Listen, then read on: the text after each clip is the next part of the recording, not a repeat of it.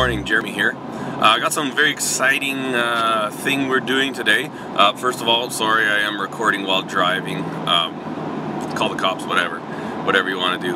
But anyways, yesterday we picked up some bees from the Scandia Honey Company in Scandia, Alberta. They are the largest importer of bees in Alberta, and it might even be in Canada. But anyways, we got 8,000 bees and a hive. So this morning we are going to put our bees into the hive. We were supposed to do it last night, but a few things we didn't have, a few circumstances we weren't able to do it, but we're doing it first thing this morning. It's nice and cool. It's about 2 degrees Celsius, and it should be nice and cool. Bees are a little more calm when it's cold. And anyways, once we get out to our land, I will set up the camera. I probably won't be doing any talking because it is really windy here today. And we're going to go ahead and hive our bees, 8,000 of them, hopefully without getting stung once. So anyways, stay tuned, and we'll be out the land shortly. Just try not to move the front.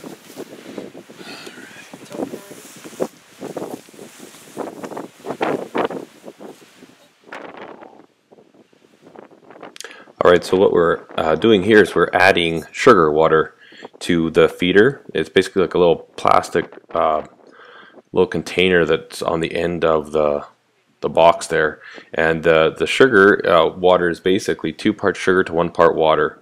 You boil that up, mix it in good, and that is what you feed the bees. And so we basically have just added it there.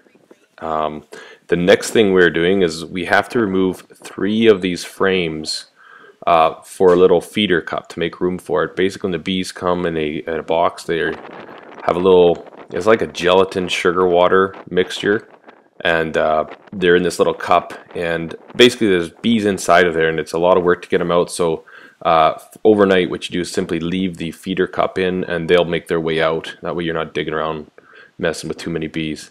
And then also that little white thing that my wife had just laid down, that is called a pollen patty, and it's some type of a combination of like sugar, water, sugar substance, pollen, some other things. It's actually edible. It tastes a lot like peanut butter and jam sandwiches, so it's kind of cool. That basically helps out when there are no dandelions active, and it just gives the bees pollen and that they need for their food.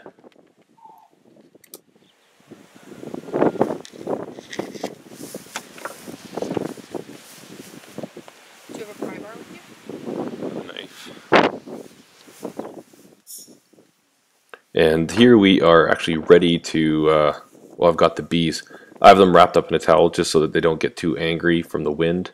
They're in a little box that's got a screen on it. And we didn't have bee suits yet. We actually purchased those just today. So we had the hoods, and I was ridiculously scared at this point. So I'll kind of walk you through this. Basically what I'm doing is I'm taking the knife, I'm cutting open the big sticker that they put on to keep that feeder cup inside, and you have to cut that out, and as soon as that's done you can pull that out and the bees are free to escape. And then before you do that, you actually have to bang this box of bees to get all the bees on the bottom. The guy who walked us through this said, you know, it's quite a violent process. You're not being gentle with them.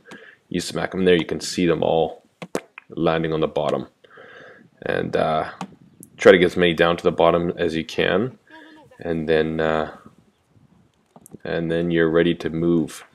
So you got to move quickly here. You'll see when I start, I'll pull out the cup. Actually, I end up banging it one more time because I'm a little nervous that there's too many bees near the top. So a couple more taps, and then we pull out the cup, put it into the box, and then I'm reaching in and I'm pulling out a little box that's wired to the top, and that is the queen box.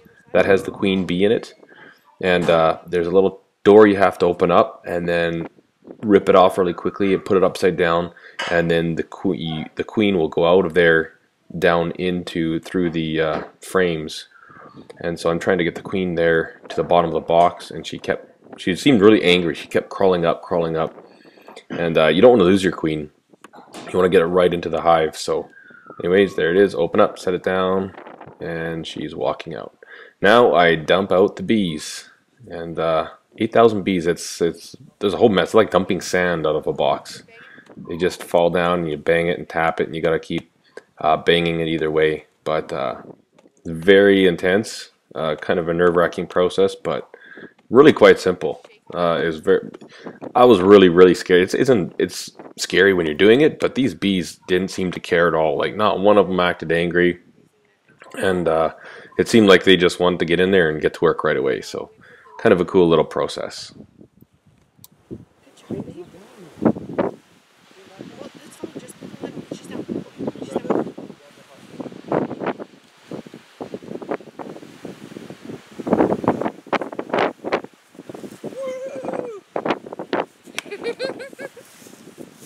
did it! Yay! Alright guys, well there you have it. Hopefully you caught all that. It's super windy out here. My beautiful wife. And yeah, it was actually, when we started doing it, it was really intense. But in the middle of it, I was like, these bees are just happy to be alive and they don't even care I'm here. And they didn't fuss one bit, just dump them all in there. And the queen, I was worried because it kind of went down and kind of came up, but she ended up going back down into the hive. And so I'm going to go through and narrate the video and let you know what we're doing and why. But nobody got stung. Bees are in their new home, so hopefully they'll get settled in and start get some eggs laid. All right, well, thanks for watching. Appreciate it. And we'll get this video up soon.